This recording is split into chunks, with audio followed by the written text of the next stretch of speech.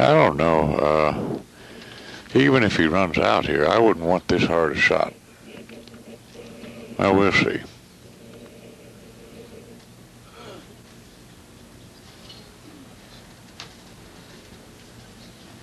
He hits balls with confidence and accuracy and authority, and this is one that you almost have to roll this ball.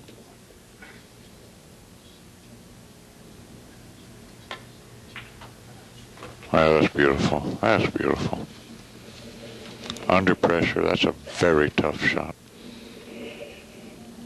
Or at least in my estimation, it is. And he had the 9 ball to contend with a little bit, but turned out to be not much of a problem for him. Right. Okay, he's going to draw this low with maybe a little bit of left English. Very good shot. Well, I don't know what to tell you. It's getting more interesting as we speak. 5-3. And I think he's on a 16-ball run, isn't he? Or I'm just kidding, Pat Fluig. 15 or 16-ball run, I think.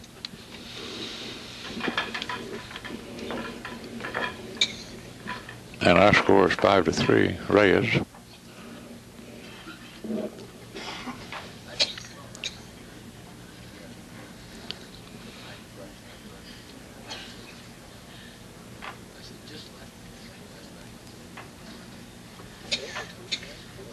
Both are shooting .940. Isn't that something?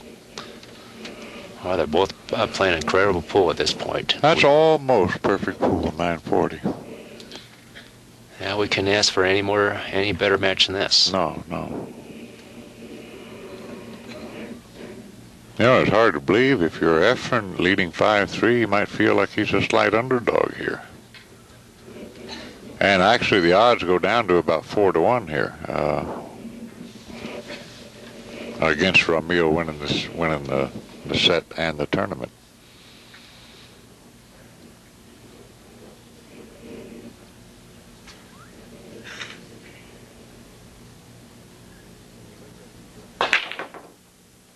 Hit it solid. 8 balls in, there's a 1, and he's got a tough shot on the 2. Yeah, that he does. Well, when I teach people, I teach them how to play position on that 1 ball too, and that's what he wanted, is a 1 ball to go to that same corner from which he broke, but it happened to go. Now, what do you like here? This is tough. I'll tell you what I don't like. Just to reference this a bit from my perspective. Also, when I teach, I try to teach people you don't shoot a bunt shot from long distance. The results are usually dismal.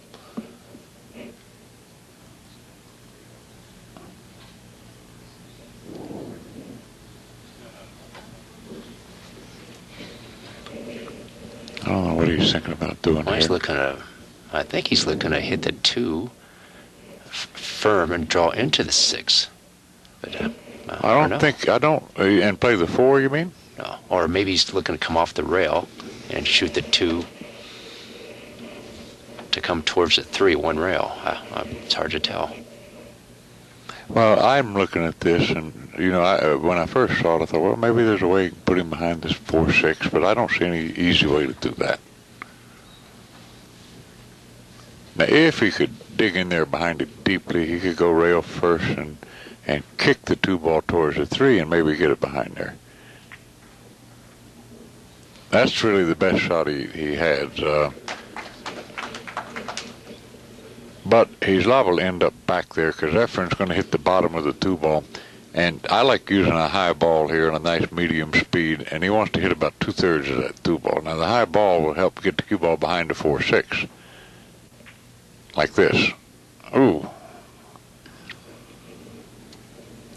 I hit a little bit too much of the 2. Yeah. But even so, he can't play this in the side. There's no shot in the corner, and I don't see much of a safety. He's got a 1-pocket style safety, though, where you could bank the 2 ball 1 rail to the in rail towards the 4 ball, and the cue ball, 2 rails, try to put it behind the 9. That's one possibility. I don't believe he can shoot this. He's gonna... No, I don't know what he's doing here.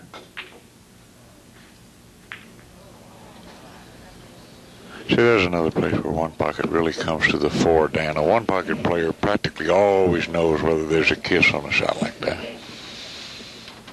No, I like his idea, but you know the 4-6 are tied up here, so he's not out of action yet. Now, if you're Efren, now that's what he's looking at. See, he wants to get there, and he wants to draw back into him, and I got to give the guy credit. He's one of the best in the world at this sort of situation. I'll see if he gets the proper angle. No, he didn't get it. Now he's going to have to make the 3 and play safe.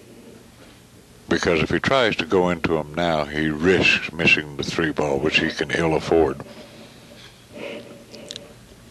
Now, if I'm going to do this, I want to have the right angle and be as close to it as I can. So he's got a couple of ways he can do this. He can come all the way back to the end rail, or he can have about the angle he's got here, but only a little closer to it. Like this, right? Now this gives him a lot of options. But I think what we'll see is we won't see him roll it and put Ramil behind the 6.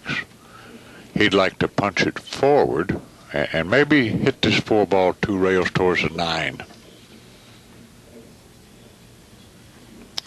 That way he'll have great distance between the cue ball and the object ball. Like this. You called that correctly. That's perfect. Well, this is beautiful. And again, see the bunt safety there. You're going to lose game after game against these great kickers and defenders. Now Efren's the favorite. Well, you got to try to do something here. You hit it at a nice medium speed. Maybe a little firmer than medium speed. And this is one where I like hitting the outside of the ball. Because there's a chance that if he doesn't make it straight in, it could bank, the cue ball could go up to the other end. There's some good things can happen here.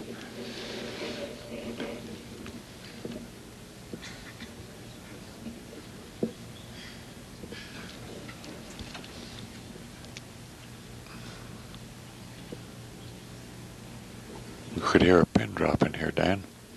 It's getting awfully quiet.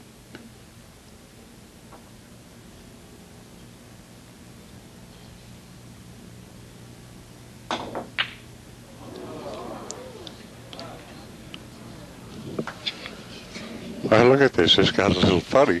You know, I don't think it cuts easily inside. The corner's a tough shot. Well, it looks like he does have a side pocket. He's looking to go 3 rails and try to play the 5 on the side. Let's see what he does here.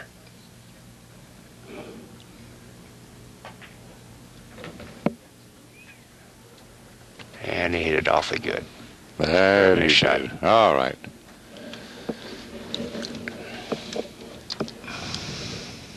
All right, he needs to hit it just below center. To go to the left of the 7 ball like this. Are we going to do interview? Okay, we're not going to have time for an interview. Now that's if Efren gets out here, which he should. He has 3 balls remaining.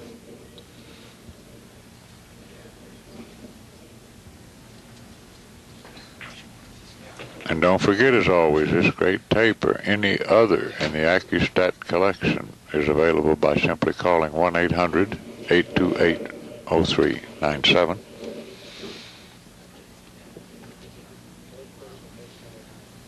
They both shot over 900. That's remarkable. Great pocket billiards. And Dan, I want to tell you what an extreme pleasure it's been for me to work with you once again. Well, it's been all my pleasure. Well, thanks. I look forward to more of the same in the future.